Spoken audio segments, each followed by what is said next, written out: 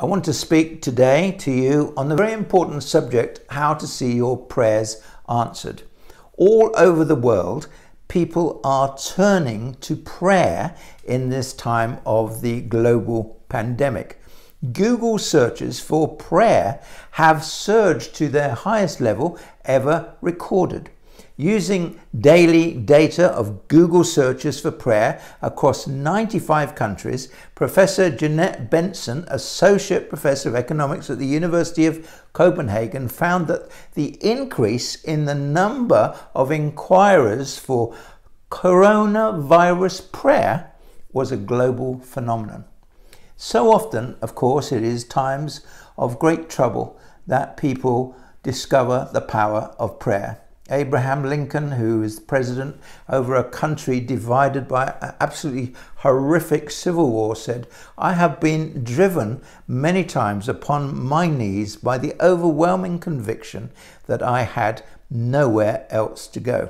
Britain turned to God in big numbers in May 1940 when the King called the whole country, all the government, everybody to a national day of prayer.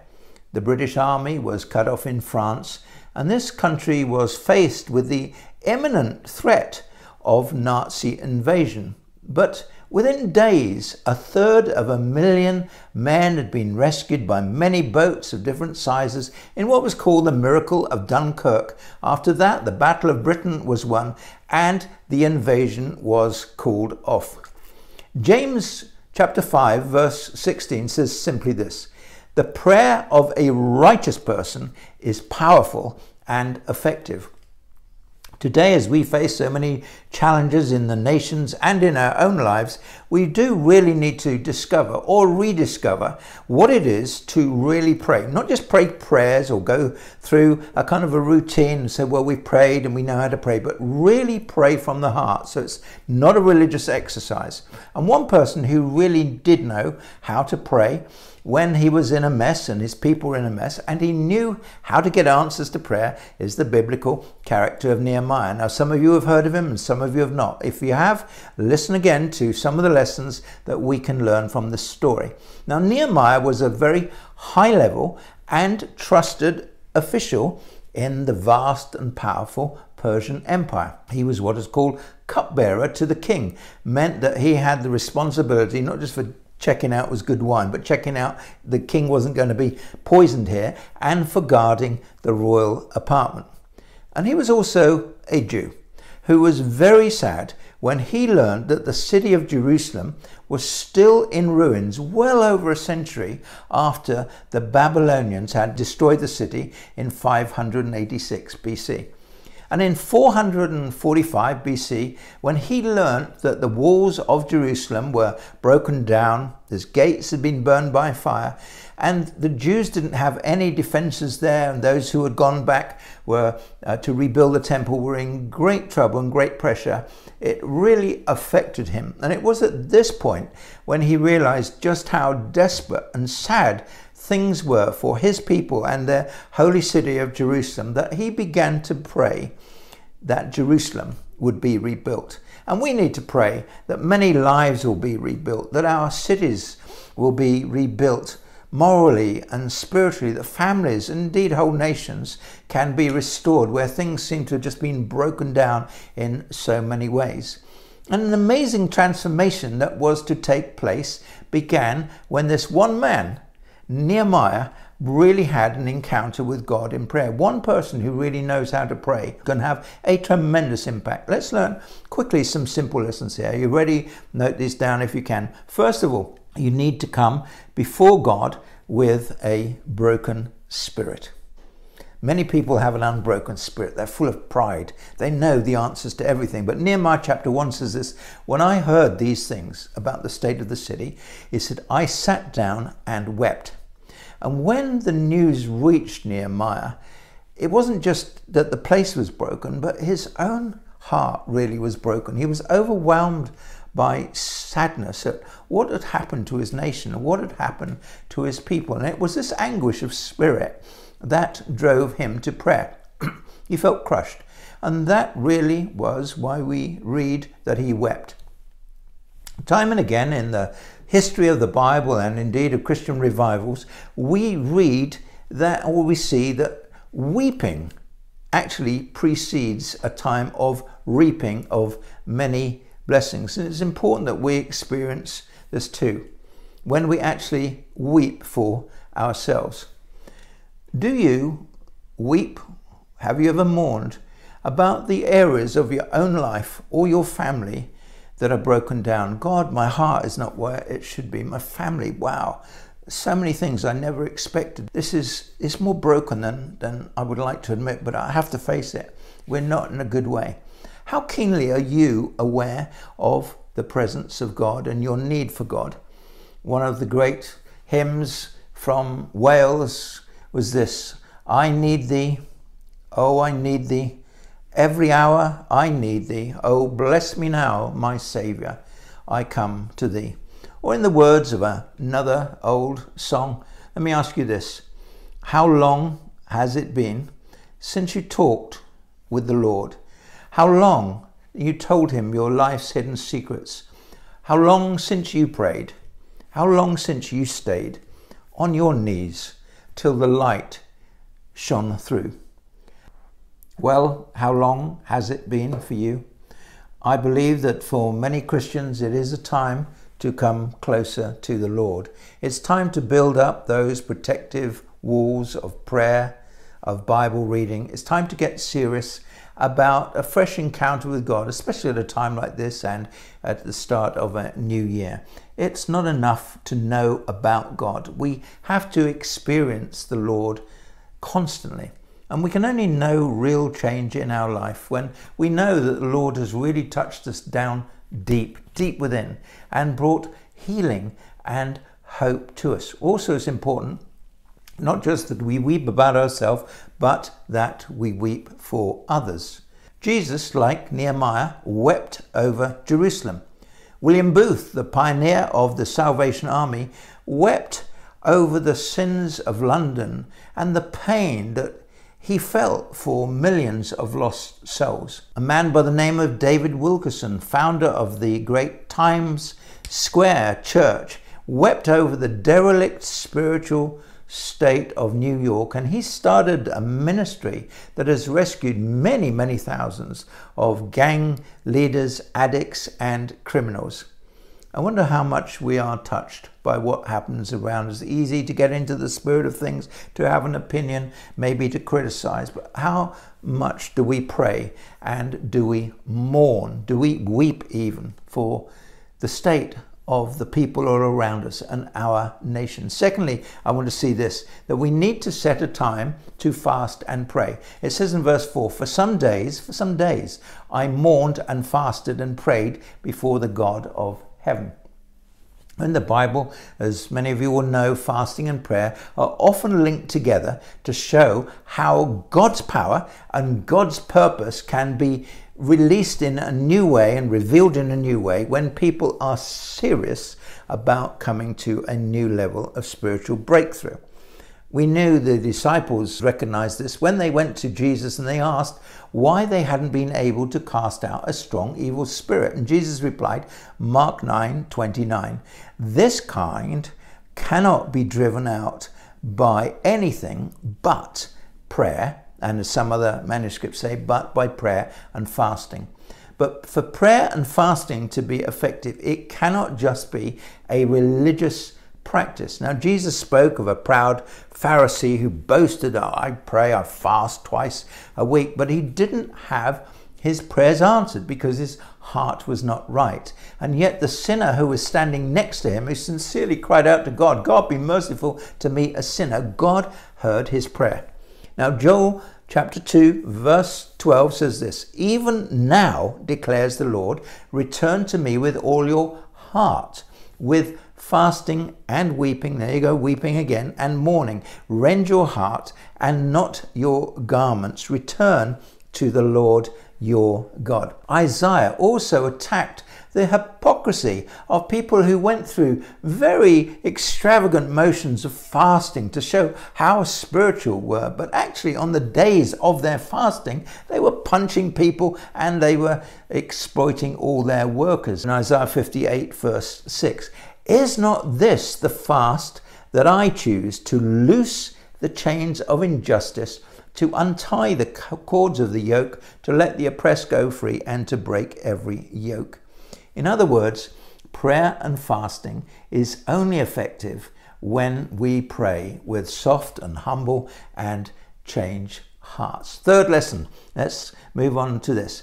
When we pray, if we want to see answers, we need to focus always on the greatness of God and the faithfulness of God. This is what Nehemiah did. Verses 5 to 6. Then I said, O Lord, God of heaven, the great and awesome God who keeps the covenant of love with those who love him and obey his commands, let your ear be attentive and your eyes be open to hear the prayer your servant is praying before you day and night for your servants, the people of Israel. Nehemiah looked beyond the negative news to focus on the greatness of God and his understanding of the righteous character of God. He understood that God is awesome. And when he was praying to this God, he knew he wasn't just saying words. He was coming before the great and awesome God who has the power to change any and every situation. And he knew that the very character of God is that he is a faithful, covenant-keeping God who always responds to those who love God, to those who obey God, and those who pray constantly to him. Nehemiah was clear that he was a servant of God. Even he wasn't like a pastor, if you want. He was in a very secular role, in a high and influential position, but he knew, I am actually a servant of God where I am, and I'm part of the people of God. And when we also know that we are adopted into the family of God through the blood of Jesus, we can come confidently to a great and awesome God with our requests.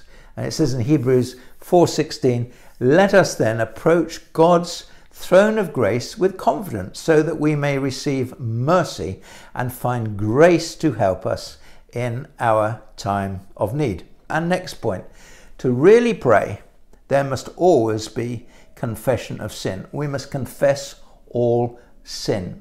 To have a relationship with God, to have answers from God, you have to be right with God. You have to be totally transparent. Now, look what Nehemiah prayed here. I confess the sins we Israelites, including myself and my father's house, have committed against you. Now, this is very important.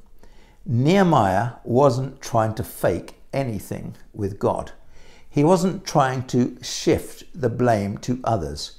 He wasn't trying to make excuses and to minimize his sin, to make him look better than he really was. He absolutely 100% put his hands up, guilty. He admitted that his people, his nation, had sinned.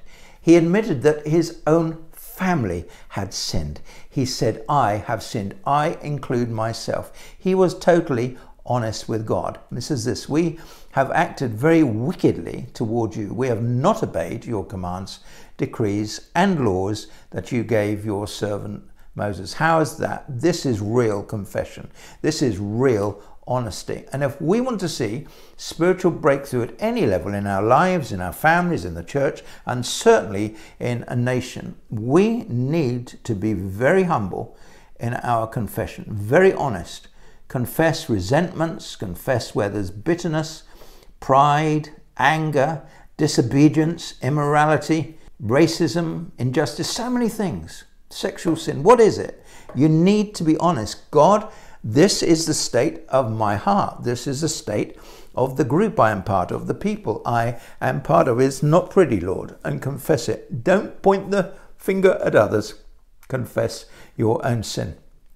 And I have found in my own life, and I've found dealing in ministering to many people, not just in public, but also in private, that the more real we are, the more honest we are, the more open we are and sincere to God, then the more we receive freedom and forgiveness. As 1 John 1:9 says this, if we confess our sin, then he is faithful and just to forgive us our sin and to purify us from all unrighteousness. Moving quickly along to the next point. We should always pray to see answers to prayer. pray in line with God's word. Not just what we think. What does the word of God say? What does it teach? What are the promises of the word of God? And it says in verses 8 and 9, remember the instruction you gave your servant Moses, saying, if you are unfaithful, I will scatter you among the nations. But if you return to me and obey my commands, then even if the exiled people are at the farthest horizon, I will gather them from there, and I will bring them to the place I have chosen as a dwelling for my name. It goes on in 10 and 11. These are your servants and your people who you have redeemed by your great strength and your mighty hand. O Lord, let your ear be attentive to the prayer of this your servant and to the prayers of your servants who delight in revering your name. Nehemiah was aware of the promises that God had made. And he was very clear, if you're going to go away from me, there will be judgment. But if you come back to me, even if you have totally messed it up, even if you've gone so far away from me, but I'm going to hear when you really repent, I'm going to hear and I'm going to restore you. I'm going to bring you back. And this was the basis that he made his great appeal to God to help for the rebuilding. The apostles prayed like this in the New Testament. They raised their voices together in God to prayer. In other words, we don't just pray quietly, but the whole company of them, they prayed. They really prayed. It's like when I went to Korea, to the big church there, to a prayer meeting, 25, 30,000 people. It's like a 747 starting up when they're all praying. My goodness me. And they really raised their voices to God. You spoke by your Holy Spirit through your servant, our Father, David. And then they proceeded to quote the promises of God and the word of God from Psalm 2 and 1 to 2. It's so important that we pray, we get the word of God, and then we pray, Lord, this is what you've said. Now, please fulfill this in my life. Please fulfill it in my family. My children may be far away from you. There may be dysfunction, but I believe, Lord, that you will honor your word. You will bring them back. We may not have much money, but I believe, Lord, that you will supply all our needs here. And when we pray with God's word, we can be sure that God will be faithful to keep his promises. Next point. Are you ready for the next point here? Be specific in your prayers. Many times Jesus said, what is it you want me to do to the blind man? I want to see. Now in Nehemiah 1:11, give your servant success today by granting him favor in the presence of this man. Nehemiah wanted to succeed in a very big project to rebuild the walls of Jerusalem. This was what he was focused on. And he asked for specific success on a particular day with a particular person.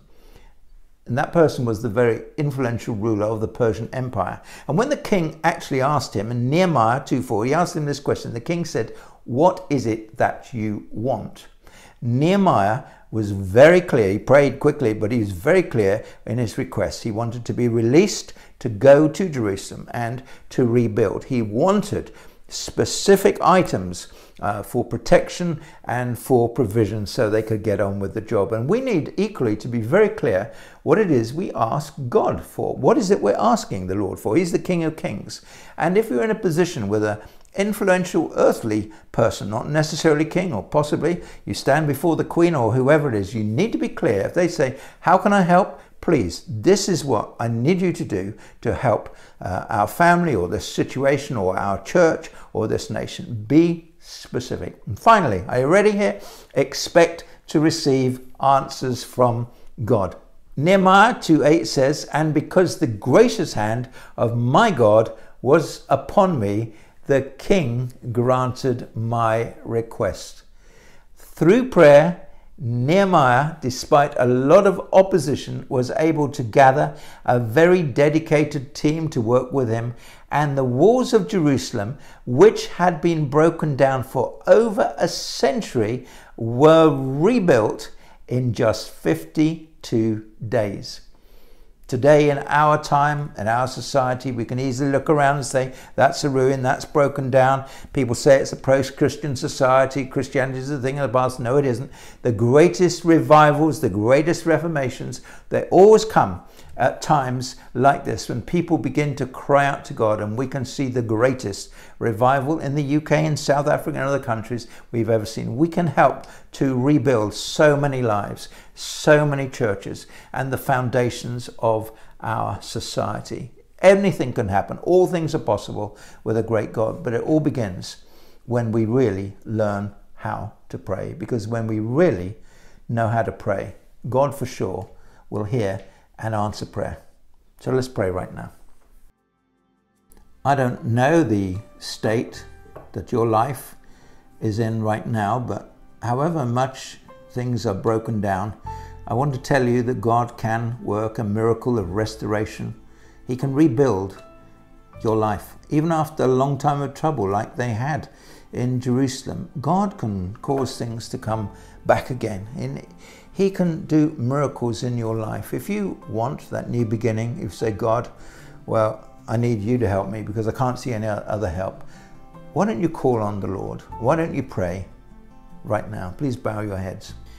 Heavenly Father, thank you for sending your Son, your only Son, Jesus, into this world to seek and to save what was lost. Lord, I confess that I really need you. I need you to cleanse me from my sins.